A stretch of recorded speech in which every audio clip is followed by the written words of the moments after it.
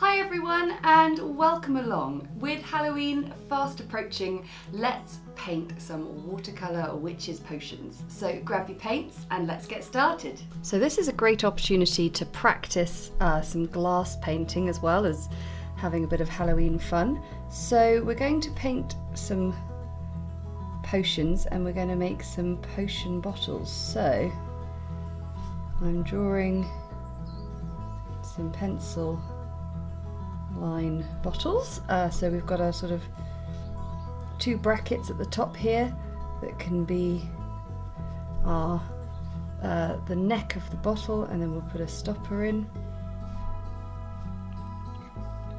and around the base I'll just put a little extra lip around the base there, and then I'll do another one. I'll do this one with a slightly sort of different bottle rim. So we'll still start with that and we'll make this one a little bit more angular. I think this is the perfect opportunity to not worry about things being completely symmetrical, like that's not that symmetrical.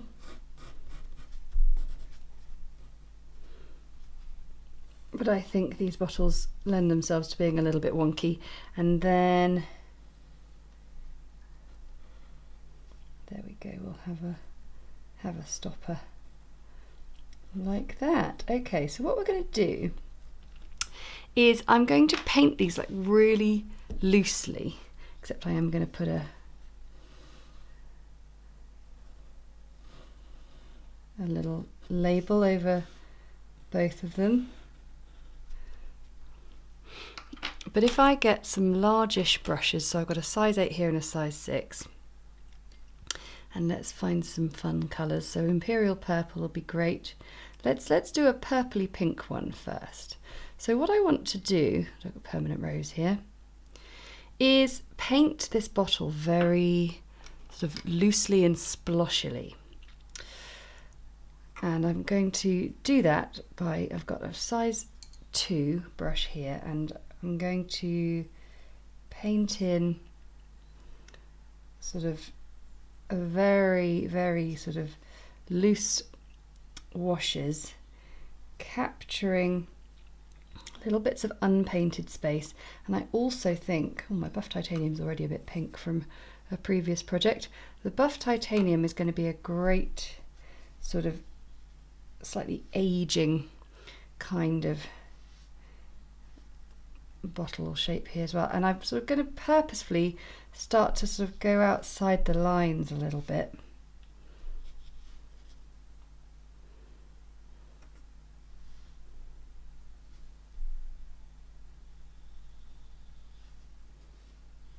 Because I want these bottles to have a very magical feel, and I'll explain what I'm doing in a second, whilst we just sort of get this painted in and just create a bit of sort of magical chaos here.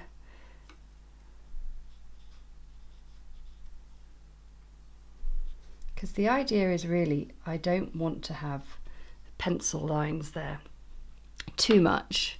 We're going to rub them out as soon as we can, but what I am going to do is I'm going to splatter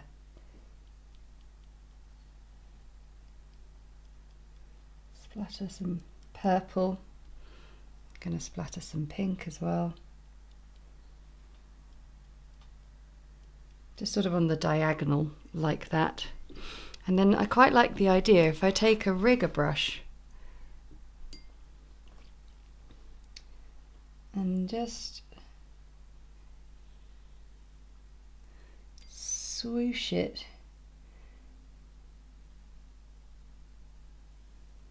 out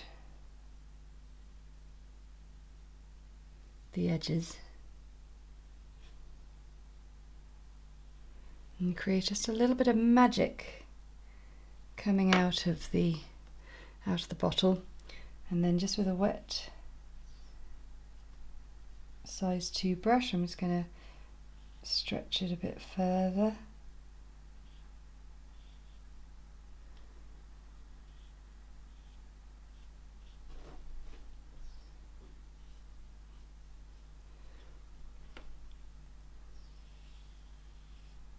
To be honest, it doesn't necessarily have to be a rigger brush,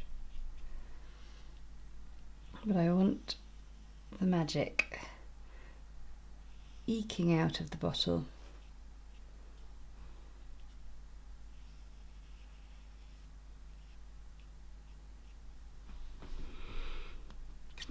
And then for our other one, I'm going to do some greens and some turquoise colours. So I've got cobalt turquoise here and sap green. Maybe a bit of green gold would be good as well, actually.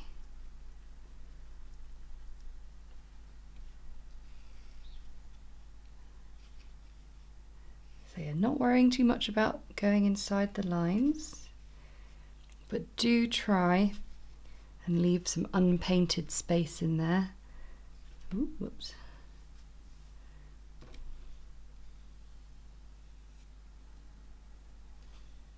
And I'm just avoiding the label and a little bit of buff titanium.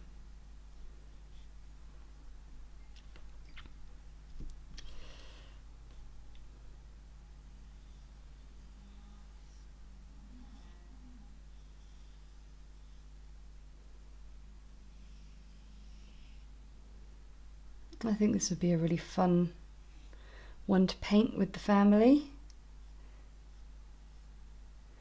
If your kids are sort of excited about Halloween, why not do a few sort of Halloween crafts in between eating all the sweets? And we won't forget splatters.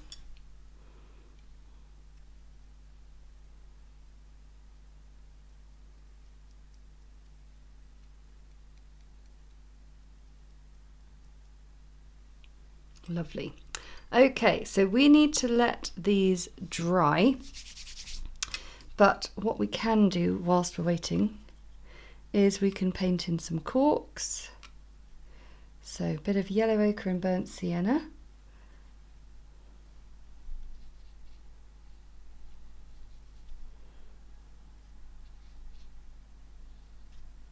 And if you notice how I'm leaving little bits of unpainted space, it just helps create a very loose feeling of roundness.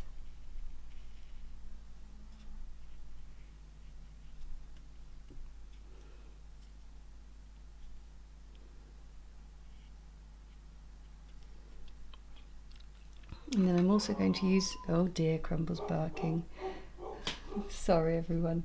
Right, we'll just get these painted in and then we will see what it looks like once it's dry. This is buff titanium on the label. So now these are dry and I've replaced my paintbrushes with some fine line pens. I've got some new colour fast fine liners called the Pigma Micron pen, and they don't run with watercolour, but even though we've already painted, so that's not a problem. But I thought this would be a really fun opportunity to do a little bit of a line and wash, or I mean sort of reverse colouring in, but we pretty much knew what we were drawing when we began, so I'm going to really enjoy just placing in a line drawing over the top of the bottle. And we have got our pencil lines from the beginning, so that's good. Oh, these pens are nice. But that's why I didn't mind the idea of going over the lines, because it didn't really matter. So just with a series of lines and little bits of shading, a little bit of hatching like this, and cross hatching, which is when you go across it like that. And then of course we've got the labels, so I thought what might be quite fun is to make these quite characterful. and then we can write on them if we want. So yeah, just enjoy scribbling in and sort of making the most of the little bits of unpainted space that are there. And then we will do some drawing on the labels. I think they look really, really fun. So I'm going to put in. Now I would recommend, especially if you're writing a long word or a sentence or something, to definitely mark out your lettering before you put it in, because you never quite know when you're starting off if you're gonna make it. But we just about did there.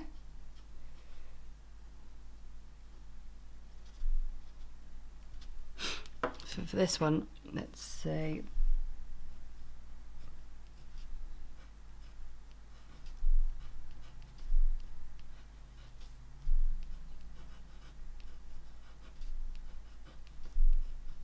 there we go.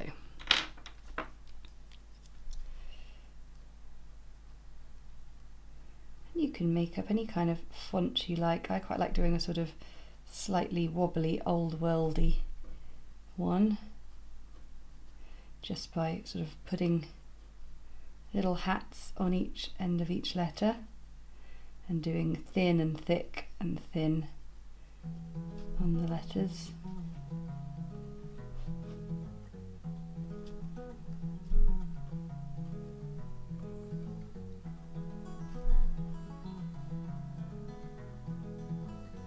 I think this would make a really cool Halloween card.